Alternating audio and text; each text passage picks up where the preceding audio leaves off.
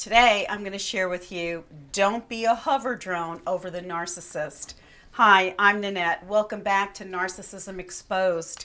So when you first detach from the narcissist, whether they discarded you or you discarded them does not matter. That's the focus is now going no contact. And why do we go no contact? Well, that's so that you can now begin your journey of self-healing and self-love and to grow spiritually and to stay in your safety zone and self-preservation. So you're now taking the focus off of that horror-go-round relationship you were in with the narcissist, and now you're putting all of your energy, all of your focus on you and taking care of your heart and mending those wounds and becoming a stronger woman or man on your path and journey with God's help, being strong in the Lord. So I want to clarify first the difference between a Hoover and a hover drone. We all know the word Hoover is associated with the narcissist when they're low on supply or the new supply doesn't work out and they come back and they look who's in the toolbox, right? They see who's still in my toolbox that I could use. And if you're still in that toolbox, they will come over and hoover over you like a vacuum cleaner. They'll suck you into their bag of tricks again and their bag of evil. And if you're not sharp, you may get sucked into that again. So the difference of a hover drone is a drone is like an eye in the sky type of thing. It's a machinery. It's got some. It's got propellers, and it hovers. It hovers over an area, a target, and it will capture and monitor activity, right? That's what it does. So it's called kind of an eye in the sky. So what do I mean about do not become a hover drone? Well, like a lot of people say to me, Nanette, I've definitely believe in no contact, and that's what I've been doing, but I am watching. I am watching their social media, and what they'll do, even though they go no contact, they'll watch and monitor their ex-narcissist, and in the back of their mind, they're thinking, you know what, I'm going to give him or her 2 months probation, no contact at all. But I'm going to be watching them. I'm going to be checking their social media. I'm going to see what's going on. I'm going to see if they're rehabilitating. I'm going to send my friends over to their social media and let them help me check them out. Well, that's not really no contact, is it? You're still maintaining eye contact with the narcissist. And you're not releasing him or her, you're not letting it go and focusing completely on yourself, but you're negotiating with yourself that you are going no contact. You're just going to keep an eye out. You're going to hover drone them. You're going to watch them from afar. A second thing that you might consider doing and still believe you're going no contact is do drive-bys to where they live. See if there's another car in the driveway that you don't recognize, or go by their workplace or their family and friends. And again, you're being a hover drone. You're watching. You're the eye in the sky, and you're trying to keep an eye out on the narcissist. That is not no contact. That's a form of still staying attached and connected to the narcissist. And maybe you're still friends with some of the narcissist friends or the family, and you're contacting them and maybe texting them and watching their social media, and you're just kind of telling yourself, well, I'm just seeing how they're doing, but inside, you're really hoping you'll get a little glimpse as to where your ex-narc is at in life after detaching from you. And again, this is not what's meant by no contact. No contact means no form of connection whatsoever. You've allowed yourself to become a hover drone, and you're still watching out over the narcissist to see where they're at this time. So again, no contact means blocking social media, blocking them on your phone, shutting out all forms of connection with them, asking your friends and your family, your kids, to block the narcissist so that they're not creeping up into their social media and hovering you. And there's a few reasons why you've decided to become a hover drone. The first reason is that in your mind, you're still hopeful, and you're giving them what is called, in your mind, a probation period.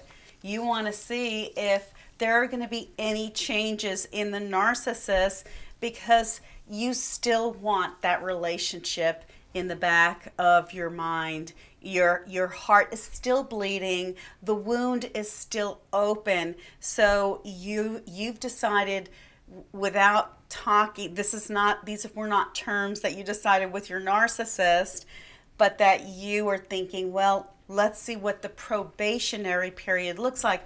And that period of time could be 2 weeks, 2 months, a year.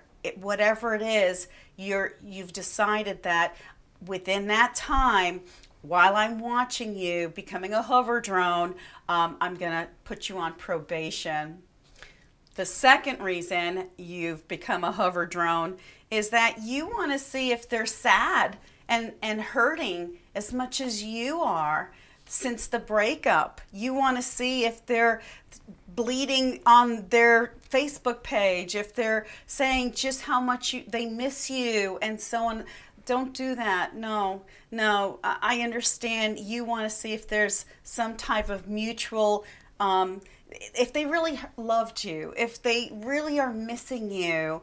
And so you're watching over their social media to see that. A third reason that you've become a hover drone is that you think you can still help the narcissist. You know, you're thinking, I put so much time into him or her. I put so many years into him or her. You know what? Maybe it was premature that we broke up.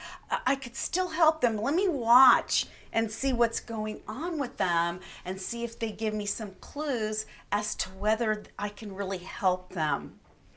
And a fourth reason why you've become a hover drone is that you want to see if they're happy with the new supply. You want to check it out and see, they could never find anyone as amazing as you and me. So let me see how they're doing with their new supply. And you know what you're going to find on their social media platforms? You're going to find fake happiness. That's right. You know they're just going to put on a show. They've got the mask going, and they're going to produce pictures of fake happiness. Don't do that to yourself. No. And then you want to go back on your social media and post pictures with, happiness, and look at all the people I'm friends with now, and see, I've met somebody new too. You're trying to match their happiness. But no, don't do that. You need to just completely just get them out of your view and have just yourself as your focal point. The fifth reason you might become a hover drone is that you're watching out to see if they're bad-mouthing you, if they're doing this smear campaign, and gosh darn, you're going to protect your good reputation, and if you even find any of that, you're going to let them have it. You're going to tell them how like it is. You're going to tell them you know what they are.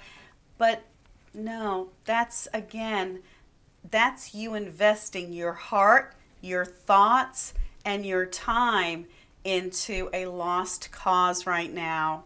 You are not with the narcissist.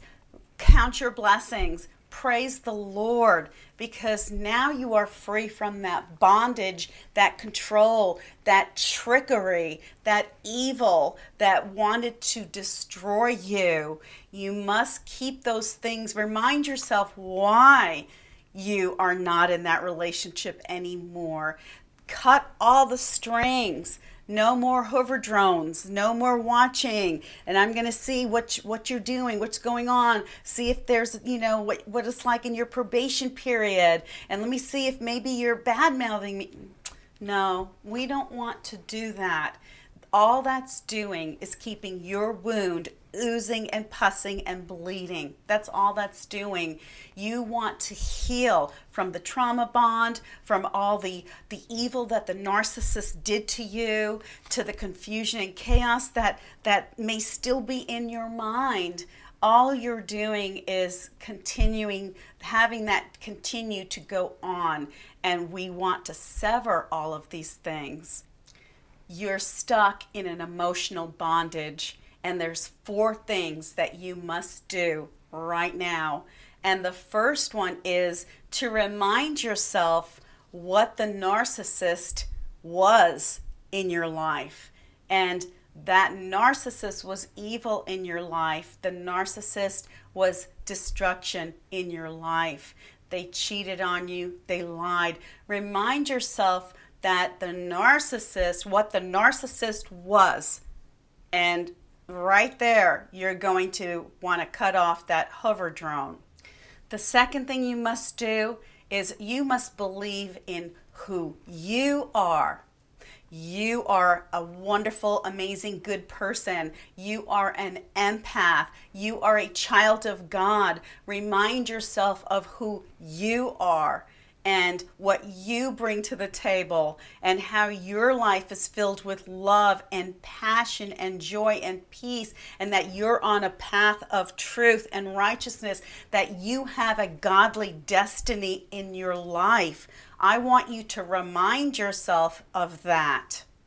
The third thing you must do is you must love yourself more than that fake relationship you were in. You absolutely must do that. You must understand and remind yourself that really, you are not getting true love from the narcissist. You were giving true love. You were giving purity from your heart. You were giving your all, but that's not what they were giving you back. So now you must love yourself more than you love being in a relationship that is doomed to lead to destruction, and that's filled with evil that the narcissist is pulling on you. So remind yourself that you deserve great love, and you also deserve somebody just like you.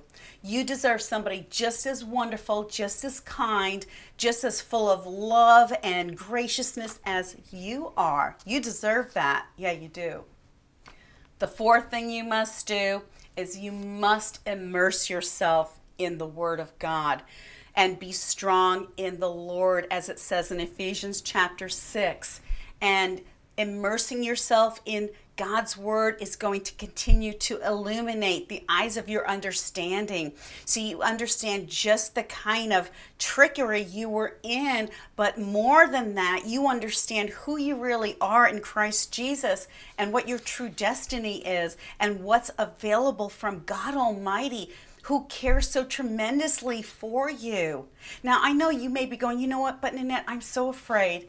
I'm so scared. I don't know if I could take the first steps towards my healing. I don't know if I could just do it all alone. Again, you're not alone. You've got God Almighty, who you can rely on His strength, and you have other brothers and sisters in Christ to rely on. You can come to this channel here. You can let us know what your prayer requests are. You can start developing and building a camaraderie with like-minded believers. And I want to read something to you about God has not given you fear. God has given you so much more to overcome your fear. And it says in 2 Timothy chapter 1 verse 7, "For God has not given us a spirit of fear, no, but of power and of love and of a sound mind." You have a sound mind. The narcissist does not have a sound mind, but he'll help you lose your mind if you stay with them, because that's all they are. That's all they do, is inflict you with what they are. And that word sound mind also communicates sound judgment, self-discipline, and self-control. That's you. That is the opposite of what the narcissist is. So you need to push them back, push them back, push them way back, so that you can grow in who God has made you to be. And you can walk in your sound mind. You can walk in your power. You can walk in the love of God. You can walk in your self-control. You can walk in your self-discipline. That's right. And you know what? You can always cast your cares to God. He is always there for you 24/7, all the time. And you know what? What you've gone through, I've gone through. Others have gone through. But you know what pulls us out? God's mighty word. God's love, grace, and mercy that he gives to us. We need to reach back up to him and not walk past it and say, oh, I don't know what to do. God's word tells you what to do. He says, be strong in the Lord and in the power of his might. Put on the whole armor of God. Put on the whole word of God.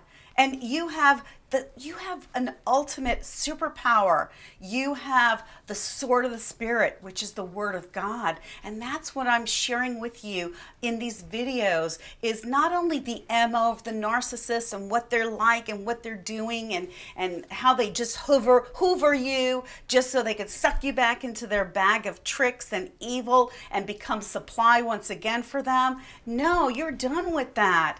No, you're a child of God and you deserve the very, very best. And you're going to keep healing and go on your journey of truth as you continue on with God's word. And I'm going to end with these verses in God's word. And it's in 1 Peter chapter 5, verses 6 through 9. And it says, humble yourselves, therefore, under the mighty hand of God.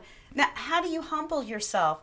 By going to God's word, by recognizing you can't do this alone, that you need a higher power because you've been dealing with a narcissist who's engaged with a higher power, and that's evil, devilish, demonic influences. Now you are going to a higher power, which is God Almighty, and that's the highest power there is, and you're going to go to his word.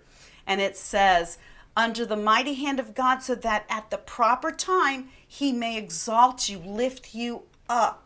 Cast all your care and anxiety on him because he cares for you.